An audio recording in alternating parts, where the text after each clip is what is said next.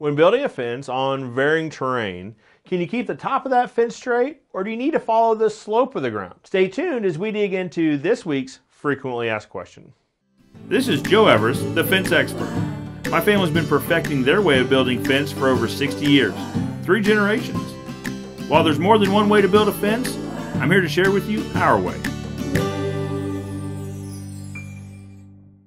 In many parts of the world and the United States, the terrain is flat, meaning the top of the fence can remain straight and follow the terrain. Here in the Midwest, we don't have that luxury. We often have to choose between the top of the fence being straight or following the terrain. So how do we choose? The two choices often look a little like this.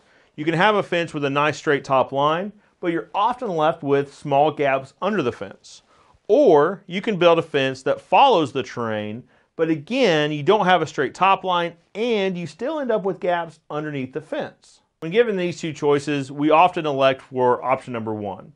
Keep the nice straight top line of the fence because naturally that's where a human's eye goes. It looks for straight lines and 90-degree corners.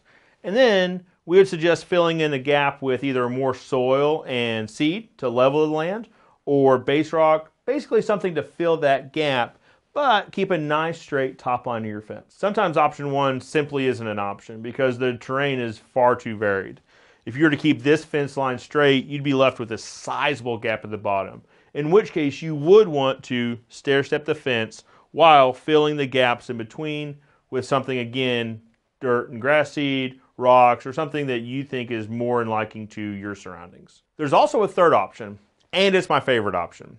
When you build a fence on site, meaning you're building a custom fence, you can actually build that fence to accommodate the varying terrain.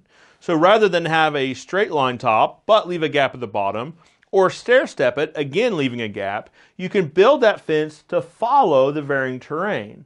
Now, it's important to note that sometimes there will be smaller gaps in between the sections, but you generally don't end up having to fill it with large amounts of dirt, soil, or gravel.